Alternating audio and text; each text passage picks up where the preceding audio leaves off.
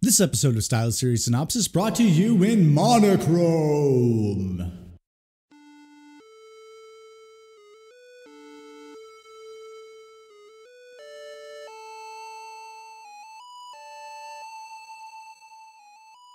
Here we are, 4 RPGs in one video.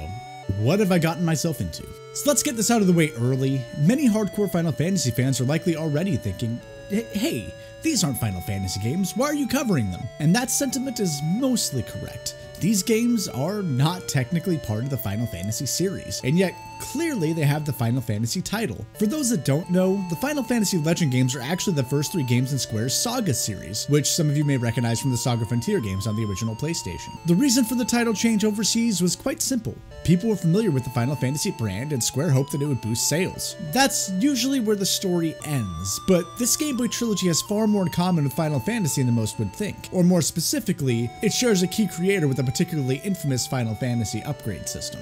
I'm likely going to butcher this pronunciation, so bear with me. Akitoshi Kawazu, the man behind the much maligned character upgrade system present in Final Fantasy II, went on to create the first 2 Saga games, and in doing so, continued breaking down JRPG conventions by making his games more about unique customization and open world exploration than about story. This is a mantra that would become more easily identifiable in the Romancing and Frontier Saga games, but it got its start on the monochrome brick. As for Final Fantasy Adventure, well, this is a bit more complicated. Final Fantasy Adventure is the first title in the Seiken Densetsu series, known outside of Japan as the Mana series. That's right, this Game Boy title is actually the prequel to the incredibly overrated Secret of Mana, which is easily one of the weakest games Square ever made during their golden age, but that's an argument I've already made in greater detail in a past article. In fact, I've already reviewed the entire Mana series in text form. For those interested, there will be a link in the description. Now, I'm pointing this out not just as a plug, but to point out that I've already covered these games and they will likely never be covered in video format beyond what is seen here, because the majority of them are awful and I don't want to have to suffer through them again. Except for Seiken Densetsu 3 and Legend of Mana, both are awesome. Anyway, many fans are already familiar with Final Fantasy Adventure's true identity as a Mana title, but what many aren't familiar with is that it kind of actually was a Final Fantasy title to begin with. The Japanese title of Final Fantasy Adventure is Seiken Densetsu Final Fantasy Gaiden, which loosely translates to The Legend of the Holy Sword, a Final Fantasy side story. So yeah, Final Fantasy Adventure was retroactively made into its own series in the same way that Final Fantasy The 4 Heroes of Light eventually became the framework for Bravely Default and Bravely Second. This gets muddied a bit more by the release of Sword of Mana, which was a Game Boy Advance reimagining of Final Fantasy Adventure, but with a reworked plot to make it fit into the Mana series lore. This leaves Final Fantasy Adventure sitting in an odd limbo. Its place in the Mana series has been made unimportant due to its lack of canon, yet it was only partially a Final Fantasy title to begin with. Now that we've gone through the history, it's time to talk about the critique itself. As many who've been following my content may have noticed, this video contradicts my usual philosophy. So far with Stiles series Synopsis, I've made it a habit to always play the best possible version of each entry, and all 4 games in this video have had full remakes, 3 of which are available in English through fan translations, and 1 which was actually localized.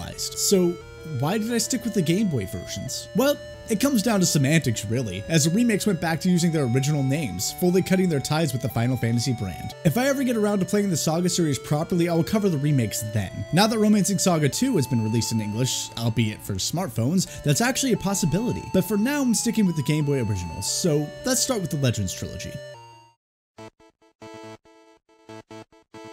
First things first, I was actually surprised to find out how well these games still look and sound. I mean, sure, the Final Fantasy Legend was a bit simple looking, but still functional, and the graphics became more refined with each entry. A lot of the sprite work actually looks better than anything that Square had created for the NES. And look at the attention to detail, rivers that actually flow, the high-level spell effects that look absolutely devastating. Maybe I'm just easily impressed, but I wasn't expecting for 3 early RPGs on the Game Boy to wow me with visual spectacle. I know there wasn't a great deal of competition for RPGs on the original Game Boy. You basically had Pokemon and that's all that people paid attention to. But the Final Fantasy Legend games only look marginally less impressive, and yet the last entry in the trilogy predates the first Pokemon game by 5 years. The music was equally as impressive, which is no surprise given that the first 2 titles were composed by Nobuo Uematsu, with a little help from the talented Kenji Ito for the second game. The third title had completely new composers. In fact, Final Fantasy Legend 3 had an almost entirely different development staff. We'll get to that soon enough. I'll just say for now that these 2 gentlemen, whose names I refuse to pronounce for fear of butchering them, did a great job of keeping the series standards high. It's highly impressive what the developers were able to accomplish given the Game Boy's limited capabilities, but the limitations definitely shine through in some key areas. games. The biggest problem with the trilogy as a whole is that it's just not user-friendly. How am I supposed to know what these abilities do? Why is the character upgrade system so needlessly complicated and random? Wait, am I going the wrong way again? Me, this encounter rate is terrible. Let me give you a more refined example of one such issue. These 3 games all but require having a walkthrough open just for the sake of sanity. Even simple interface aspects have been completely neglected. For example, in all 3 games, different weapon types have different damage calculations. Some weapons are based on strength, some on speed, some do fixed damage, some hit all enemy groups, but you have no way of knowing any of this without trial and error. Hell, forget weapon types. Why can't I even tell if one sword is stronger than another sword? There are no stat tables available in-game, so until you buy something, you have no way of knowing if it's worth your money or not. I mean, I guess you could argue that you can make an educated guess based upon how expensive an item is, but it's still quite daunting and ridiculous. I know that the first couple of NES Final Fantasies have this problem as well, so I'm not trying to be unfair here, but these sort of ease of use improvements were essential to making games less frustrating for future play, and it's why they've been rectified in every re-release since. Another way in which all 3 of these games are hampered by their hardware is in the storytelling. I've discussed in the past how Square had trouble fitting translations onto NES carts, so imagine the combined difficulty of dealing with little cartridge space and a small screen. The translators did the best that they could, and the games are certainly playable, but the scripts are so truncated that I could not get invested. None of the stories are particularly interesting anyway, as we will see when we get to each individual game, but it is worth noting up front that they all suffer from hardware limitations. On the positive side, however, the trilogy has a good, challenging level of difficulty. All 3 of these games represent the few times where I would strategically choose my targets and abilities during the random battles to minimize damage, which, let's face it, is something that a lot of JRPGs from Final Fantasy VII onward have made completely unnecessary. Of course, this trilogy's difficulty is highly dependent on the parties you choose to build, but if you attempt to make a well-balanced party, you shouldn't have too much trouble, or surprisingly, even have to grind very much. With one exception, which we'll get to when I talk about the first Final Fantasy Legend. All that being said, for the most part, these games play like your standard turn-based JRPGs. You travel from town to town, dungeon and back, dealing with swaths of random enemies. If you're watching my channel, and especially if you're watching this particular video on more obscure titles, I'm assuming you know the basics of old school JRPGs. So in the interest of saving time, as I talk about each game individually, I'll be skipping all of that and instead focusing on what makes each title unique to JRPGs and also unique to each other. Final Fantasy Legend's premise is decent yet simple, following 4 customizable heroes whom scale the tower to paradise, basically adventuring for the sake of adventure. The players soon come to discover that several floors of the tower contain doors to alternate worlds for the player to discover and explore. This makes the story play out as a series of vignettes, none of which are particularly interesting or will be covered in great detail here, but there is one interesting aspect to this plot I'd like to discuss. Now, this will be the only story that I spoil in this video, so I suppose if that's going to bother you, you can skip to this point in the video. I feel the need to talk about this story in more detail than the others because of its historical significance to the genre, and also because it is unintentionally hilarious. I can't properly put into words how funny this is, so I'll let a professional comedian do it. The worst premise ever of any video game ever? Final Fantasy Legend for Game Boy. First one. Oh my god, it's kind of role-playing. You get to pick 4 companions, you go to 5 different worlds, you meet the heads of those worlds and kill them. And then, you get to meet God. And God is a tiny Amish man on the Game Boy screen. And then, you kill God. And that's the worst premise ever! In all seriousness, despite how painfully hammy this villain is, this marks the first time that a JRPG ever used the "we must defeat an evil god" plotline, which, as fans of the genre know, is a commonly used trope, for better or for worse. Speaking of firsts in gaming, Final Fantasy Legend holds the distinction of being the first handheld role-playing game ever made, making it an incredibly important historical landmark. But boy does it show its age. The first thing players are likely to notice about Final Fantasy Legend is that the game offers 3 different character classes to choose from: humans, mutants, and creatures. The second thing the player is likely to notice is that the character growth is determined not with experience points, but in different ways depending on which of the 3 character classes you are using, and they all have rather unfortunate results. May I remind you that we're dealing with this guy, the same one responsible for Final Fantasy II's leveling system, and that'll probably tell you what we're in for. Another admittedly unique and interesting idea that staggers horrendously when it comes to the execution. Humans only gain stat bonuses based on purchased items, namely potions which grant permanent stat boosts and of course temporary bonuses based on what equipment you have on. This means that human skill is based entirely on wealth, which is a statement that is so depressing and analogous to real life that I refuse to delve into its implications any further, or else risk putting myself into a week-long depressive state. This makes humans potentially the most powerful class in the game, but at the expense of a lot of grinding. It's enough of a pain to level up one efficiently, but if you're thinking of using two or more, well, I hope you're a patient person. Even with that in mind, this is the least frustrating of the three classes to power up, because it at least is straightforward. Let's try delving into the other two, shall we? Mutants are the Saga series equivalent to mages, as they are the only class that can naturally use magic, which would be fun if the mutant class didn't rely on arguably the stupidest character growth mechanic ever put into a video game. After every battle, you have a chance of earning either a random stat upgrade or a new ability. The random stat growth is poorly implemented in itself because unlike Final Fantasy II, it is truly random and not based upon the actions you take in battle. This means that you have an equally likely chance of gaining health or strength as you do gaining magic. Your character development is based entirely on luck. That's not even the worst part of it, however, as things really become painful when you add in the ability system. Abilities in this game are handled almost identically to the Pokemon games. You can have up to 4, and they each rely on charges instead of an MP pool, which is fine. But as I stated earlier, abilities are randomly learned, and when you do happen to get one, it replaces one of your previously learned abilities without any player input. This system means that you can theoretically learn an endgame ability after your first battle, and then have it replaced by an ability that is completely useless one battle later. These 4 slots aren't just filled with actions either. They can be filled with inactive abilities like resistance to poison, for example. And all of this is, once again, up to the RNG gods. I had to save after every single battle for fear of losing my mutant's more powerful abilities, and it forced a number of game resets, believe me. I don't know what the devs were going for here, but this system is awful. Lastly, we have the creature class, which is this game's most unique element. Creatures cannot equip weapons or armor, and their stats and abilities are completely unchanging, unless they make a full transformation. Monsters transform by eating the meat that is randomly dropped by your enemies when they are killed. The problem with this system is that you have no idea upon eating the meat if your creature will get more powerful or revert back to a weaker form. Once again, making it so you either have to have a chart open at all times or you are just gambling. Creatures are inoptimal party members anyway because their strengths are capped based upon what the best possible monsters are, while humans and mutants can continue to grow in power. I hated using creatures my first time through, and I hated them just as much my second time. As far as other series-specific oddities go, the game also makes use of a weapon durability mechanic and a limited inventory system, both of which were mechanics that I feel will annoy the majority of gamers, but I actually kind of liked it. It helps create a more stable difficulty curve that I enjoyed, or at least as stable of a difficulty as you can get when so much of the character growth is based on luck. If what I've said already hasn't scared you away, this just might.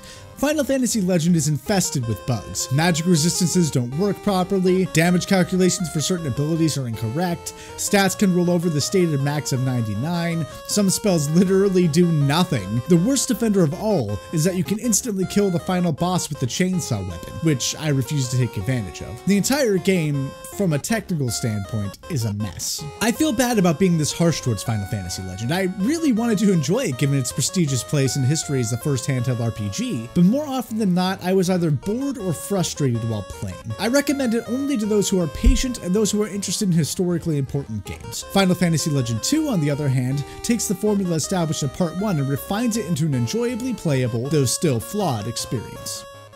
Final Fantasy Legend 2 follows the player-selected main character in their search for their father. Along the way, you hear rumors of 77 Magi, this game's plot MacGuffins, that must be collected and used to travel to different worlds, which will hopefully lead the player to finding their father. Simple, but a good enough excuse to get the player adventurous. Legend 2's gameplay follows in the footsteps of the first game, but thankfully fixes a lot of the major annoyances from that title, especially when it comes to character growth. Humans and mutants can now both increase their stats through battle. Instead of the bonus being random, it's now based upon what type of actions the player took during that battle, making for a more refined version of what Final Fantasy II was attempting to do. The mutant ability problem has also been fixed. While abilities are still randomly learned after battle, they only replace the ability in one particular slot, and since the player can arrange the ability order any they'd like, they can guarantee the safety of at least 3 spells at all times. The The game also introduces a new class in the form of the robot. It's a great addition that offers unique and welcome mechanics that made it my favorite character to play as. I spoke briefly about the durability mechanic when talking about the first Final Fantasy Legend, but robots make it less of an issue. When you equip a robot with any weapon, the total number of uses is cut in half, but it causes the weapon to function like the mutant spells do, replenishing them each time you rest at an inn. The robot also raises its stats differently than humans and mutants do, with equipment being the only means of raising stats, but the stat boosts being much larger for them than they would be for any other class. The only other real change is the use of the aforementioned Magi, which all serve different functions. Some are equipable for temporary stat boosts, for example, while others have more utility uses, but it offers just enough variation to make the game feel fresh in comparison to its predecessor. The new mechanics do come with at least one major problem of their own, however. There are once again multiple weapon types in this game. The two main types I'd like to discuss are the ones that calculate damage either based upon the player's strength stat or the player's agility stat. The game is structured so that it's not logical to choose the former over the latter. Strength affects only the damage output of certain weapon types, while speed governs damage calculation, turn order, and defense through evasion. And since you level up based upon what actions are taken in battle, focusing purely on upping agility gives the player such a large advantage that it's nearly broken. Honestly, I don't have a lot to say about Final Fantasy Legend 2, except that it succeeded at being what Final Fantasy Legend was trying to be. It's a unique take on the standard JRPG formula without the debilitating bugs and reliance on RNG that made the first game so insufferable. If I were to make a comparison, I'd say that it falls into the same sort of realm as the Dragon Guard series does. Some people will enjoy it for its uniqueness alone, but it still doesn't quite reach a mark of high quality in terms of execution or design. This one may actually be worth a look. I certainly enjoyed it, but I can't give it a glowing recommendation.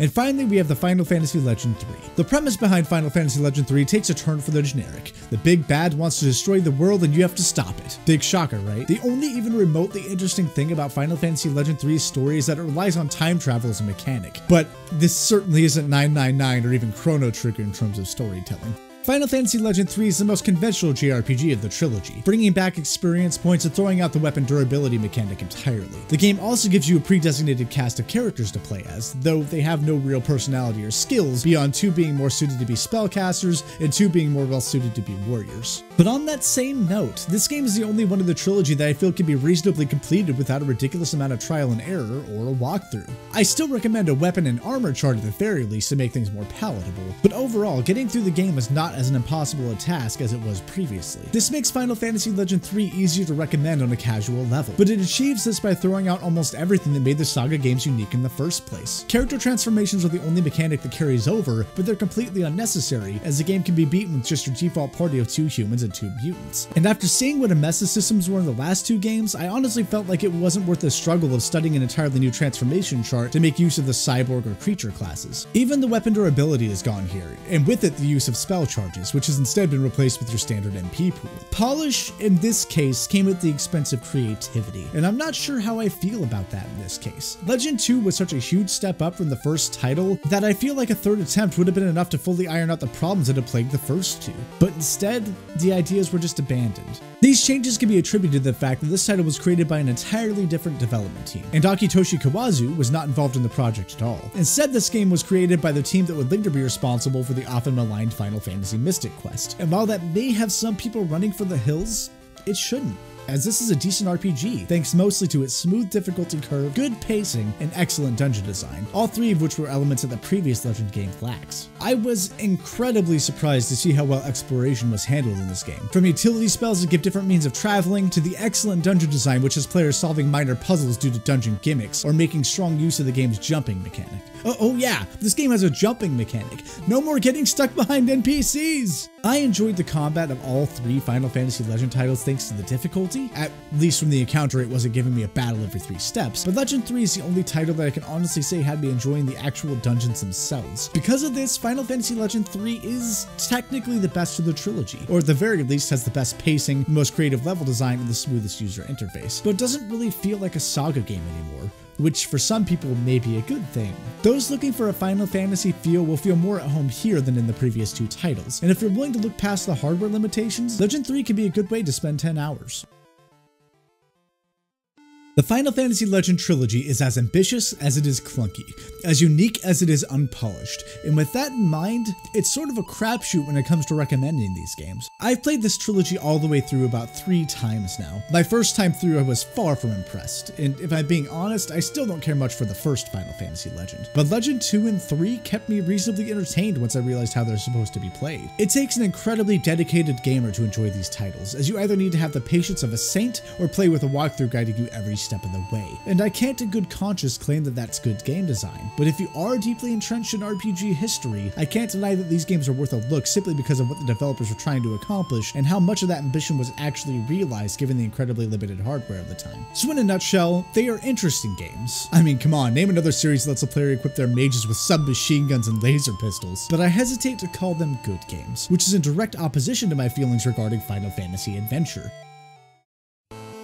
As I stated in the history section of this video, I've already reviewed the entire Mana series. That included a side-by-side review of Final Fantasy Adventure and its reimagining, Sword of Mana. At the time, I can admit I was a bit harder on Sword of Mana than I should have been, but stated that Final Fantasy Adventure was a far better game. And that is something I do still believe. In fact, Final Fantasy Adventure is so well constructed that I had a hard time putting it down while recording footage for this review. The story is, once again, fairly standard. You play the hero as he attempts to stop the Dark Lord. Yes, the Dark Lord, from destroying the Tree of Mana. This was the only Game Boy title in this video where I was even vaguely interested in the plot. It was still hampered by the Game Boy's limitations, but it had a few memorable moments that I won't spoil here. Don't set your expectations too high, but I think some people will actually enjoy it, and others, at the very least, will find it concise enough to not drag down the game's pacing.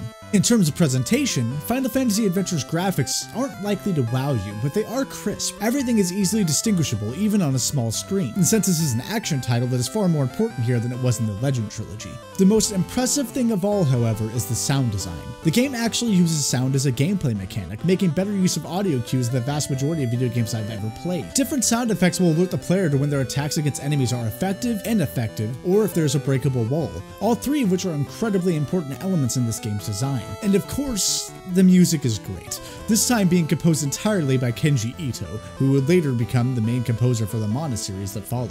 In case it hadn't been made obvious already from the footage on screen, Final Fantasy Adventure takes heavy inspiration from The Legend of Zelda, from its screen-to-screen movement to the way exploration and combat is handled, but it adds in some RPG elements that give the game its own flavor. Combat is a basic hack-and-slash affair for the most part, but the game does spice things up with enemies that are resistant to certain weapon types, the use of magic for both offensive and defensive purposes, and your charge attack meter. Now, I hated the implementation of the charge meter when I first started playing the game, because it filled so slowly I thought it was going to be useless. But as you level up, so does the speed of the charge bar, which eventually makes those attacks a viable combat option, while also giving the player a more visceral means of judging how much more powerful they become than simply doing more damage. Speaking of becoming more powerful, Final Fantasy Adventure makes use of the standard experience point system that gives the player the option of choosing what stats become more powerful at each level, offering at least a bit of customization to the mix. Whether out in the world or crawling through dungeons, you are met with many interesting roadblocks and puzzles that add depth to what could have been left as a stale hack-and-slash title. For example, weapons and magic have practical uses outside of battle, for flipping switches, breaking walls, crossing large gaps.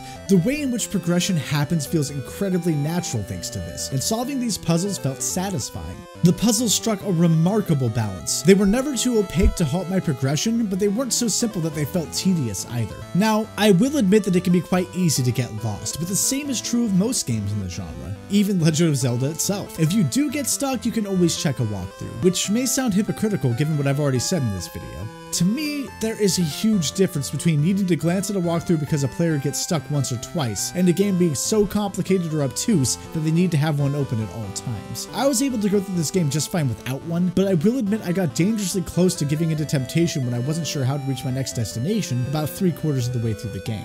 And sadly, I feel compelled to warn you that Final Fantasy Adventure does have one glaring flaw. The game's use of keys and automatically relocking doors in the dungeons makes it possible to get yourself permanently stuck inside of some dungeons, forcing the player to restart the entire game from the beginning if they're not careful. It's easy enough to work around, just make good use of both save slots and always be well stocked on keys, but the fact that this issue needs to be worked around at all is unfortunate. Taking into account everything I've said here, I can still wholeheartedly say that Final Fantasy Fantasy Adventure is a legitimately great game, easily the best of the 4 Game Boy Final Fantasy titles, and I recommend that you play it if you enjoy this kind of gameplay. And if you have a Vita, might I suggest the game's remake, Adventures of Mana. It is nearly identical in terms of gameplay and dungeon layout, but it's rendered in 3D, and it makes use of the console's extra buttons and touchscreen to cut down on menu navigation. Oh, and of course the game's in color, but I'm just not showing that here for consistency's sake. Now I must remind you that this is not to be confused with the previously mentioned Game Boy Advance Reimagining, Sword of Mana, which is an okay game that vastly expands the lore and changes the combat in its entirety to be more in line with the rest of the Mana series. But it does suffer from bloated dialogue, pointless fetch quests, and overly complicated equipment upgrade systems. If you are interested in the Mana series lore, then Sword of Mana is a game that is technically considered canon, so that's something to keep in mind. The fact that these two drastically different versions of the game exist is very interesting, and it's one of the best examples of the difference between a remake and a reimagining, but that's a discussion for another video. The point is, Sword of Mana is fine, but Adventures of Mana, or hell, even the original Final Fantasy Adventure, is a game that truly deserves being played. And there you have it, my take on the 4 Game Boy Final Fantasy titles that are kind of Final Fantasy games, but not really. They're an interesting part of the series' history, if nothing else, but after playing them all again, it's no surprise that not many others have experienced them. Except Final Fantasy Adventure, seriously, get on that. I know these videos have been coming out slowly, but it's crazy to think about the fact that I've now covered 10 Final Fantasy games. Of course, we have the 4 in this video, then we have Final Fantasies 1 through 3, Final Fantasy Explorers, World of Final Fantasy, and that huge Final Fantasy 15 video. Even so, I've still barely skimmed the surface of this massive series. Next time on Stiles Series Synopsis, I'll be taking a look at a classic, Final Fantasy IV. I hope to see you all there.